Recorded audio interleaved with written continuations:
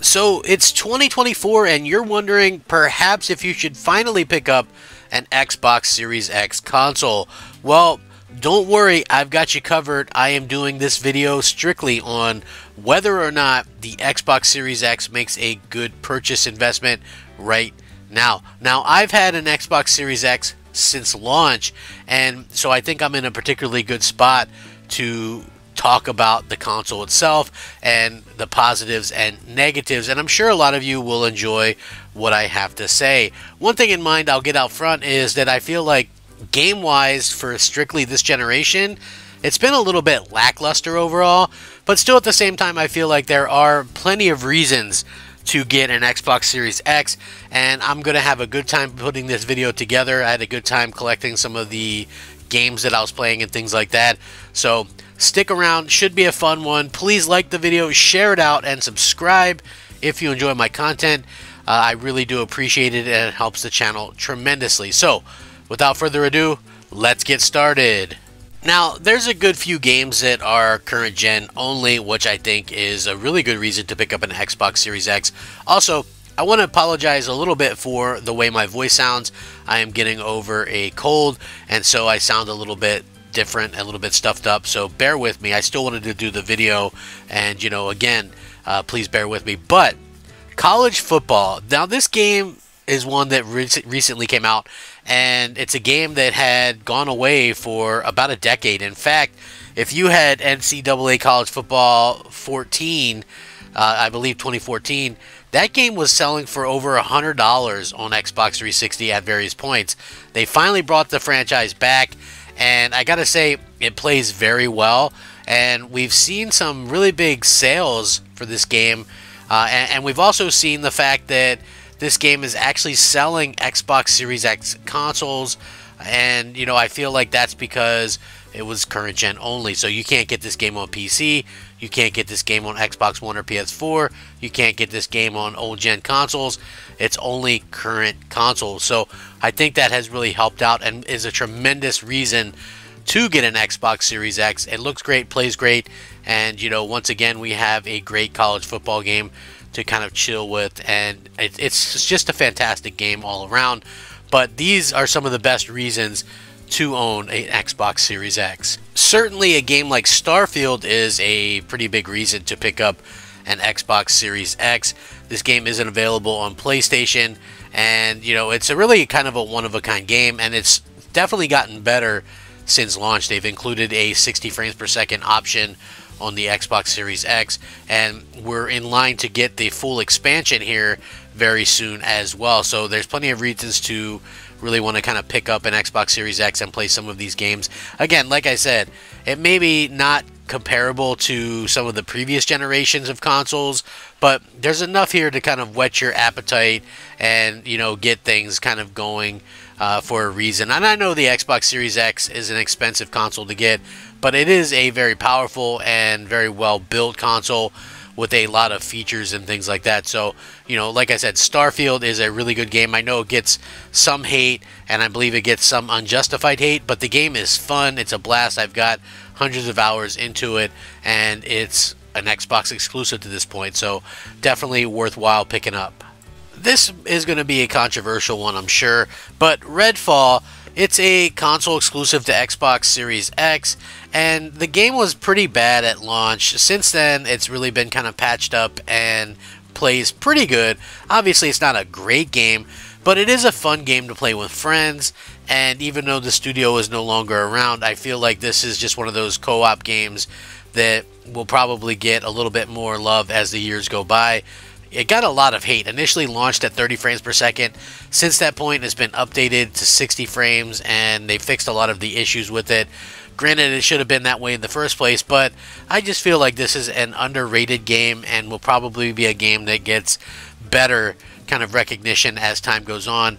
It's definitely one that you can pick up for super cheap and play on the Xbox Series X. It doesn't look terrible. It also doesn't look great, but still kind of a fun game now after all the patches and things like that. One that I would give a try to if you could pick it up for, you know, $10 or whatever, and I've seen it going for as low as $5, so that's pretty crazy. I have to admit, Ghostwire Tokyo took me by surprise. It was such a fun game, and I know it's not an Xbox exclusive or anything, but it does play really good on Xbox. It's in Game Pass. You can pick it up really cheap as well, digitally all the time. And, you know, it's just a game that I feel is underrated. Of course, Microsoft very foolishly closed this studio that made the game, in my opinion. Tango Gameworks, who also did like the Evil Within series and things. But it's such an underrated game, such a fun game. If you've never played it, you owe it to yourself to give it a try, because this is one of those unique games that we don't really see that much anymore.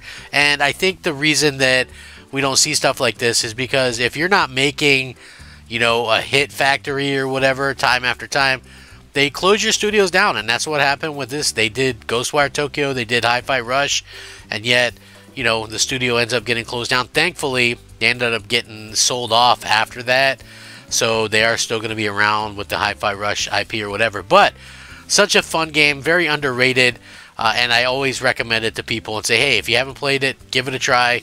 Very good game. If you're looking for a real graphic showpiece for the Xbox Series X, believe it or not, Robocop Rogue City might just be that. I mean, as you can see, absolutely stunning. And yes, you know, YouTube definitely compresses everything, but playing this game on my 4K TV, absolutely stunning.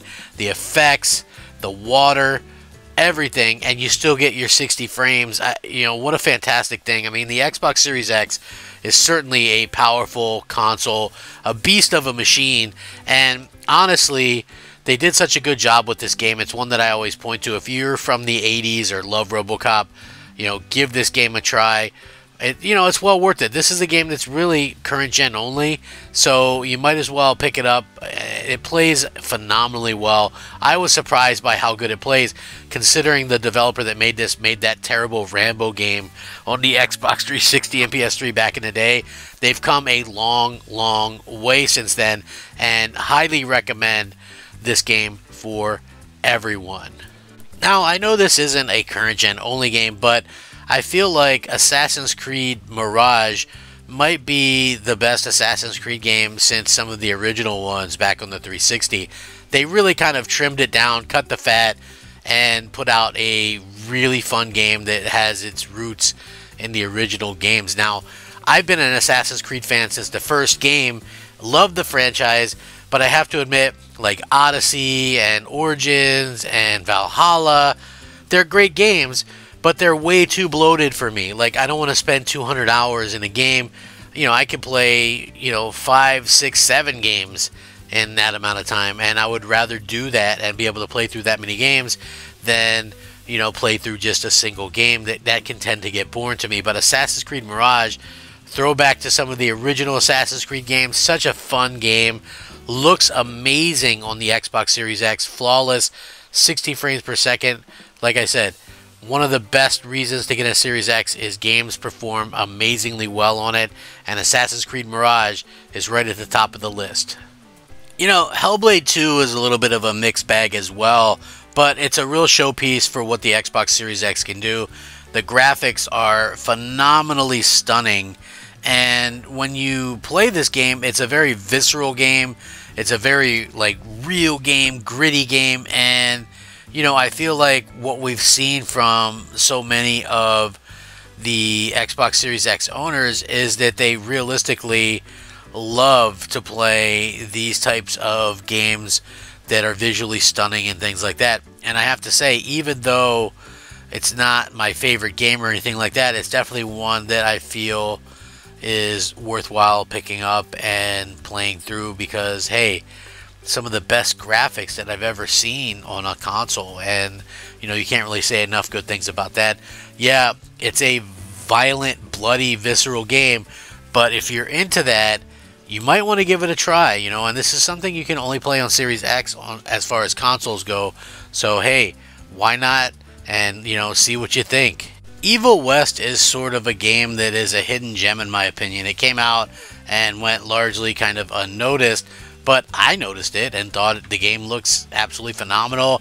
I don't know if this is like a full-on AAA. There may be some kind of budgetary type things to this game, like it's more of a possible budget title, but it doesn't mean that it's a bad game or that it's not worth picking up and playing, because I feel like it's absolutely worth playing and probably one of the more fun games. New ideas, like I said, these things are rare to come by these days, but here we have that. You know, we have some new ideas. You know, the third person over the shoulder thing might not be new, but the way that they handle this kind of Wild West setting for this type of thing is really phenomenal. And yes, it's over the top, and yes, it's kind of goofy and silly at times, but to me, it's just a fun game. You know, you smile while you're playing through it, and I think that's something that we don't get enough of these days. The new Forza Motorsport is only available on Xbox Series X, and, you know, again, for its consoles anyway, I mean, it's on PC as well. I don't really count that, so anytime you hear me talk about exclusive, it's usually Xbox or, you know, PlayStation, whatever. Like, I don't really care if it's on a PC.